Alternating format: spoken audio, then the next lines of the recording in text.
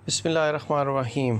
अस्सलाम वालेकुम दोस्तों, आज मैं आपको बताऊंगा कि किसी भी मोबाइल के अंदर सेव्ड वाईफाई के जो पासवर्ड्स हैं उनको हम कैसे व्यू कर सकते हैं।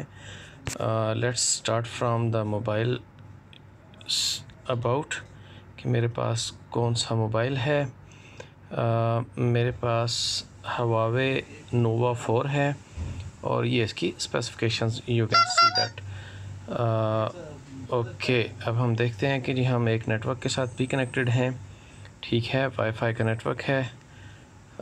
Let's get come to the okay जी। सबसे पहले जाते हैं हम वाईफाई के ऊपर। जो भी आपका वाईफाई कनेक्टेड है, मोबाइल कनेक्टेड है, उसके ऊपर आप क्लिक करेंगे तो आपके पास यहाँ पे एक QR कोड नज़र आ रहा होगा। इस QR कोड को आप स्क्रीनशॉट ले लें, जैसे मैंने अभी एक स्क्रीनशॉट लिया है।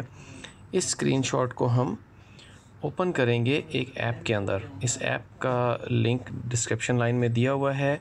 डिकोड इमेज के नाम से है, या कोई भी QR कोड रीडर आप प्ले स्टोर से डाउनलोड कर सकते हैं। ओके, मेरे पास ये एक इंस्टॉल्ड है QR कोडर।